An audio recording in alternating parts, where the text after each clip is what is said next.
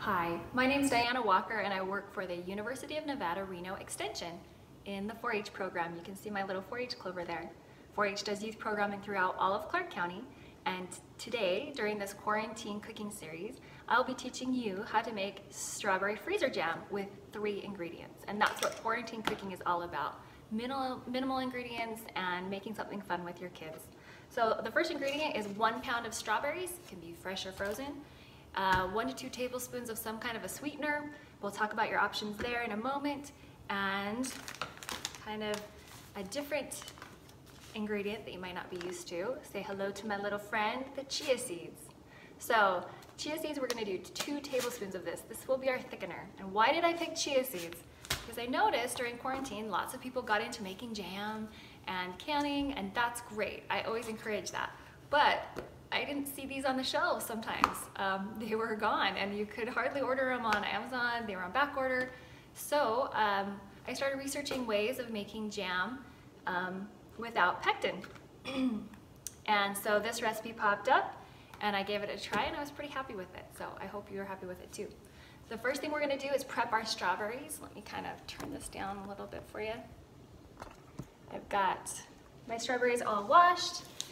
There's a little trick that I'll show you and then I'll do a time lapse. I don't know if you've seen this trick with a straw. I kind of found this online years ago. You can kind of pop that stem off just like that and make sure there's no green stuff, and then cut it up. I cut it up into fourths, put it in my pan. So I'm gonna finish prepping the rest of these and get back with you.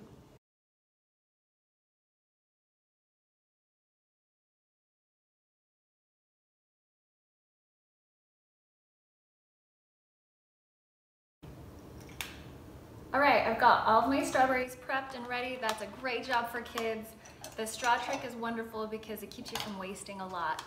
Sometimes people will cut the tops off the strawberries and you waste, I'll kind of show you, you waste kind of a big section that can become jam. These are great for compost. I just stick them in here and go stick them in my garden or stick them in the compost pile or feed them to the chickens, depending on what lifestyle you have there. So I have my prepared pound of strawberries in here. You can do fresh or frozen, as I said before. I'm going to add my sweetener. I'm going to do 1 to 2 tablespoons of honey, depending on how sweet I like it and also the sweetness of the fruit. If you don't have honey, that's okay. You can use maple syrup, you can use sugar, you can use agave.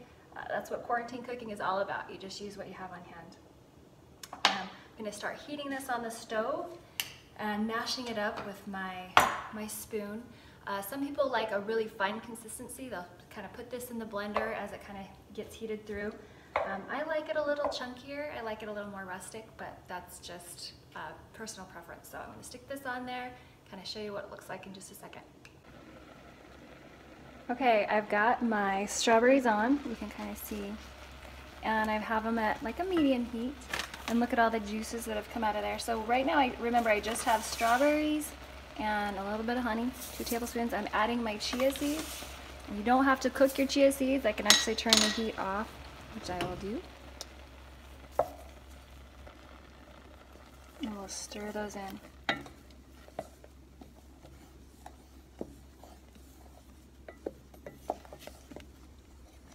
So what is happening with the chia seeds is they absorb liquid and they create a gel consistency. And I made some in water for you so you can kind of tell what that looks like.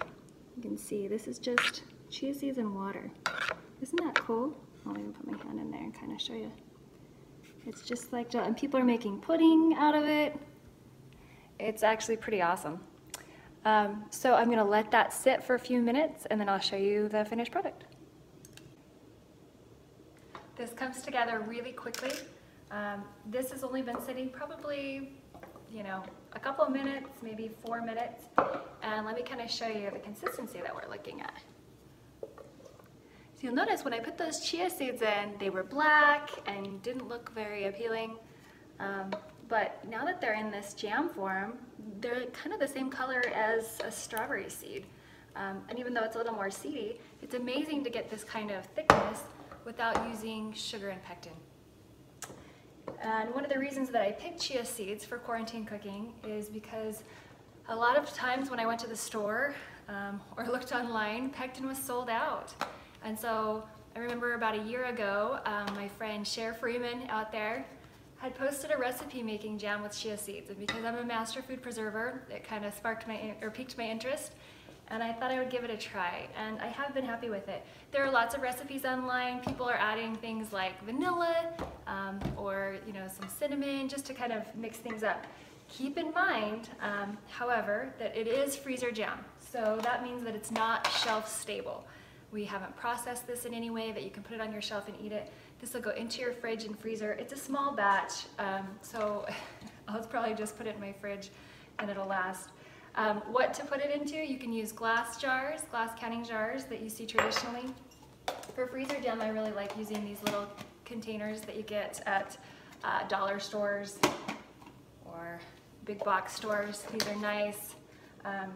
Either way, you can put a little note on there and give them to your neighbors. So let me kind of show you what this looks like when I packed it up. I'm just going to pour it in. Make sure that your containers are clean. I ran them through the dishwasher. All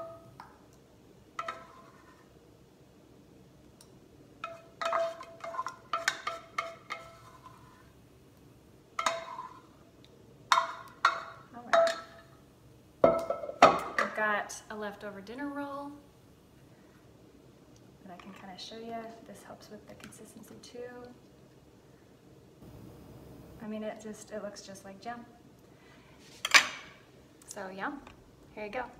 So there you have it. It's a 3-ingredient, low sugar, fairly healthy way to make jam for your family.